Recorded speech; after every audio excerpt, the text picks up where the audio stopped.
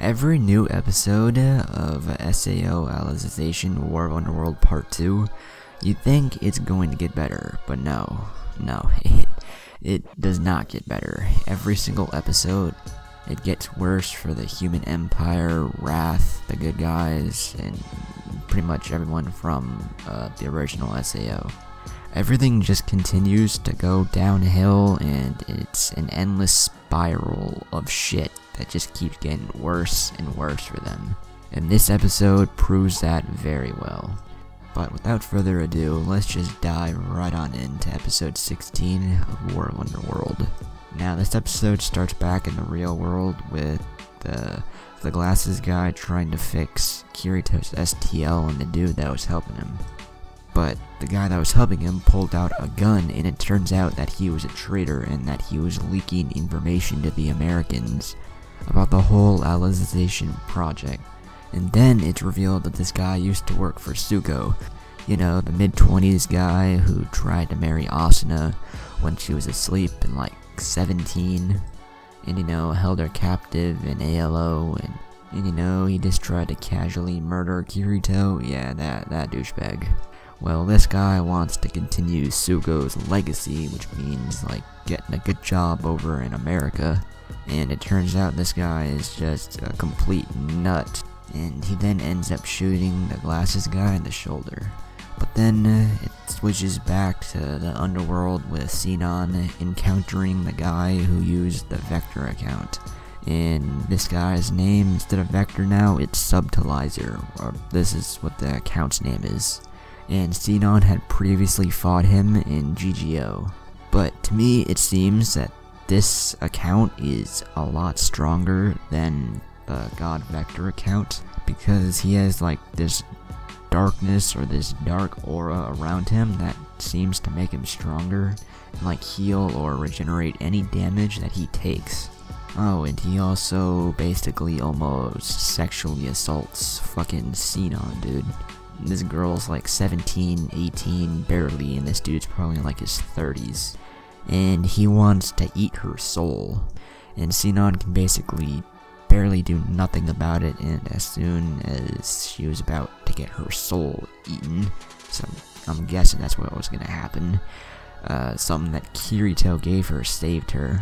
And then it starts this pretty dope fight between Sinon and Subtilizer, with Sinon taking out her main gun, Hecate from GGO, and she starts shooting at Subtilizer, who pretty much blocks the attacks and bullets with pretty much ease. But then it cuts to Asuna and the rest of the Human Empire, along with all the other players from ALO that are helping them fight against the people that are constantly logging in to fight against the Underworld, basically, and they've pretty much been tricked by the bastard who was a part of Laughing Coffin, and it is just a shit show for Asuna and the rest of the gang. Like, they are getting shit on, bro.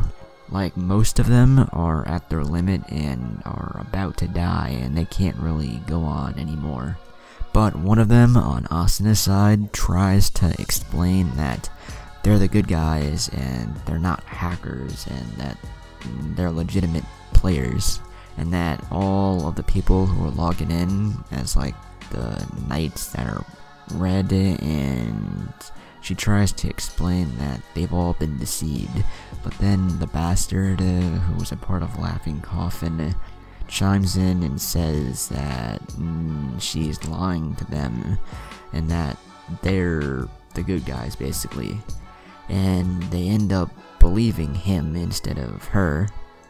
But a couple of the Red Knights, that's what I'm going to call them, believed her and had just taken their helmets off, and well, they believed her, and they noticed that it seemed off, like just everything seemed off to them, and now they knew the truth. But basically everyone else that was a Red Knight didn't really believe them anymore, and they started to attack the Human Empire again.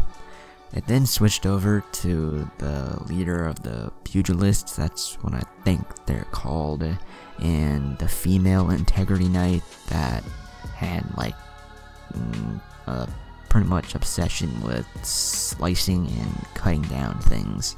Well, they're surrounded and it looks like they're about to die. And they seem content with their deaths, as it looks like they've kind of fallen in love while in the midst of battle, which, I can't lie, is pretty dope. But when everything looks down, someone comes to save them, and that someone is Leafa with Lil Pillin and like the rest of the orcs.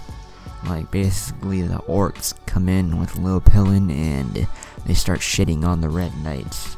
And that's when Leafa comes in and starts basically slaughtering a bunch of the Red Knights in an attempt to save the Pugilists and the female Integrity Knight. And after this, it switches back to the real world in basically the main control room for the good guys with the secret agent who sent Kirito into the Underworld and a female scientist.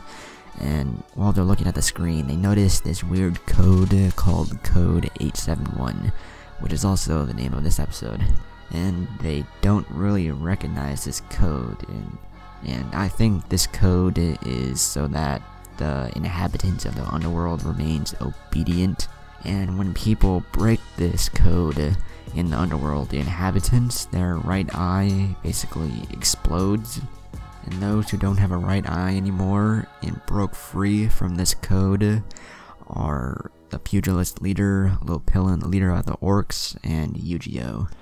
Who knows, they might explain this code further in the next episode. But after this, it switches back to the glasses guy trying to save Kirito's STL and Sugo's lackey, basically. And it turns out that this guy was basically serving admin, who he calls Abby, and I think this guy sort of had like this deranged love for her, as he wanted to be her #1 servant. But Kirito, you know, he basically killed her, and for that he wants Kirito to die. And it turns out that this guy, this motherfucker right here, is the one who corrupted the Underworld, just allowing this entire shit show to happen, dude. So you can basically thank this fucker for allowing Berkuli to die. Indirectly, of course, cause bro, Berkuli, he was the coolest fucking character, bro. His powers were hella dope. That fight between him and Vector, probably one of the best in all of SAO. But then this deranged douchebag says that he needs to kill one last person, meaning Glasses guy. But then it cuts back to the Underworld with Asuna and the rest of the human empire, and they are just continuing to get their asses handed to them, bro. Like, we got Klein with a bad injury to his arm, we got Aegil basically on the verge of death, and the bastard who used to be a Laughing Coffin member told Asuna to surrender and he wouldn't kill the others. And Asuna ends up surrendering, so basically the human empire could live, and they basically lose, I guess. After they surrendered, Asuna wonders if he wants revenge for Laughing Coffin or something, but that he just laughs at that, and he tells Asuna that he's the one who leaked information about Laughing Coffin's base to the assault team. And that's how the assault team ended up wiping out Laughing Coffin, and basically he's the reason for Kirito becoming a murderer and killing 2 of Laughing Coffin's members. And that was just like, oh shit, dude.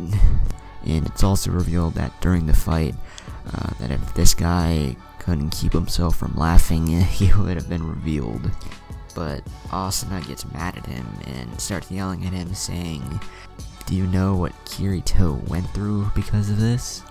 But this guy's response to Asuna is basically that Kirito is a killer, and if he didn't feel bad about killing them, then he would have been repulsed by even playing another VR game. But since he played more VR games, he didn't really care about killing him. That's what I'm basically getting from how he implied what he said.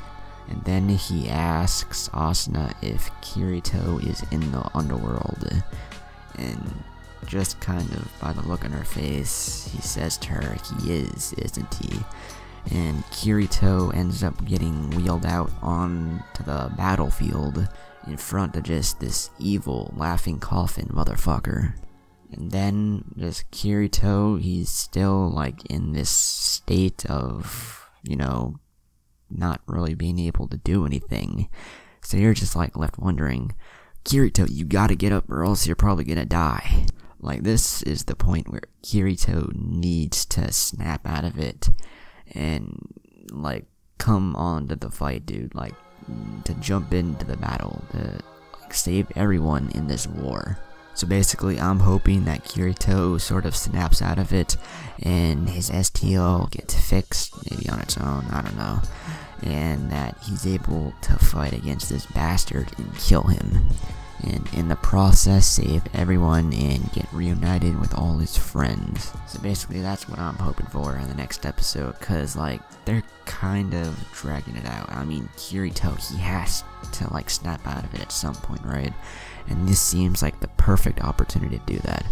And yeah, that was basically where the episode ended off, and just leaving you on another cliffhanger, wanting more. But anyways, I hope you guys enjoyed the video. If you did, be sure to leave a like, comment, and subscribe. Also go subscribe to my other channels. The links to those will be down in the description below. Also go follow me on Twitter and Instagram. The links to those will be down in the description as well. And yeah, I will catch you all in the next one. Peace.